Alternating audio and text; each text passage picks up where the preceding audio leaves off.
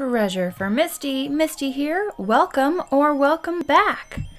So I did get a suggestion from someone to do unicorn nails. Now I will probably be doing that sometime next month. I already had this video recorded, so I wanted to go ahead and post it before it got too old.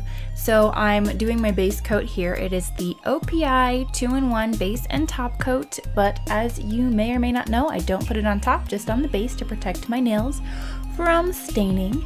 And this is another Revlon color, of course, because their metallics are super easy to work with and super bright, and I just really like them. So this one is gold. It's called like penny or something. I don't know. I don't always look at the labels. I just look at the colors and decide what I like.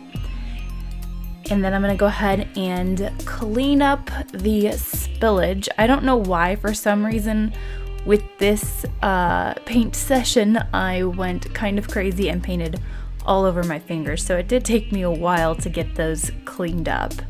And now I have to just wait for the base coat to dry, because the next step involves putting tape on top of a coat of polish, and I don't want it to peel the base coat off when I peel the tape off.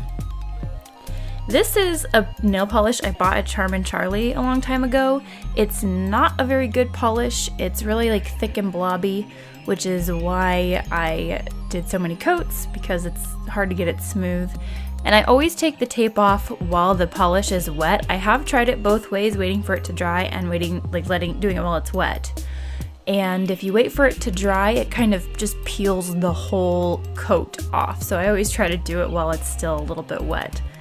Sometimes it's challenging, but what can you do except practice, which is what I've been doing.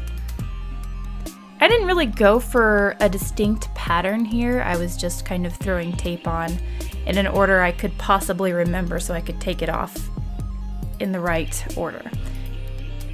And of course, going in with my Sally Hansen Miracle Gel top coat, which is not a gel. It does not require a black light to cure. It's just a polish.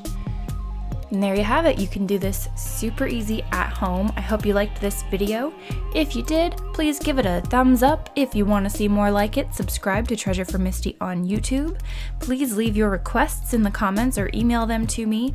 And of course, check out Patreon for exclusive Patreon content at patreon.com/treasureformisty.